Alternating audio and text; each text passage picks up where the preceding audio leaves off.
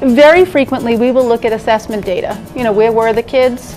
Where are they now? And what do we think they need in terms of curriculum and instruction? So that's very largely the role that I play with building principals. You know, people kind of take for granted that maybe there'll be arrows painted on the ground or signs, and we had discussion about where should the signs be, where should the arrows be. Right. And all of this has to be documented in architectural plans before you start.